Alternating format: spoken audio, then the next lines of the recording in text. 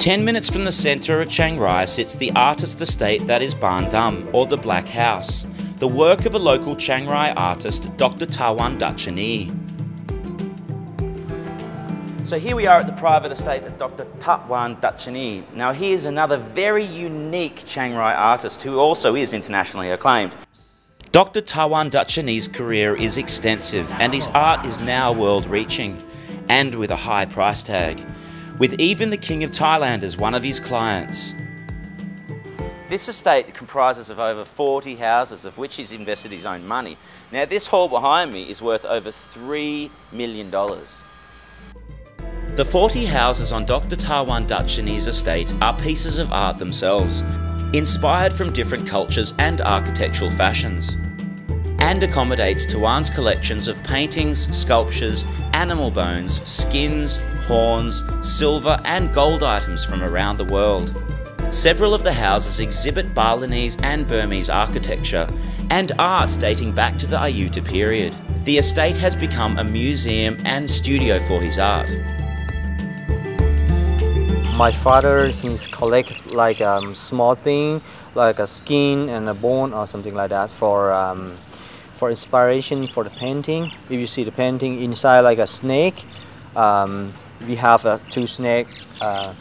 We feed for see the skin, and he painting and his painting. The house, the building, and the skin and bone, everything is made from the artist. The artists collect everything for inspiration. It's mainly for inspiration. And the house, like the spirit house of the artist. How do you explain the different types of architecture? Okay. Yeah. Okay.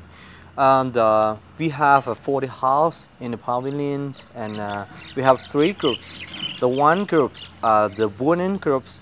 The first of all, we start around 40 years ago, and the 2 groups is that wooden with a ceramic, and the third, the cement group. Like we can see the building like a hornbill.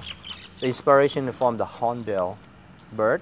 My father, he studied about philosophy, about Buddhist, and something like symbolic. I'm not sure what does that mean, but I think everything in the pavilion has the meaning. But if you want to know it deeply, you can ask to the artist, I think. Thawan Duchanee's unique style of mixing traditional Buddhist art and his own visual interpretation of their meaning caused much controversy in the early stages of his career. Eventually, his individual way of expressing his art has gained him recognition and respect in the international art community, earning him the prestigious award as Thailand's National Artist in 2001.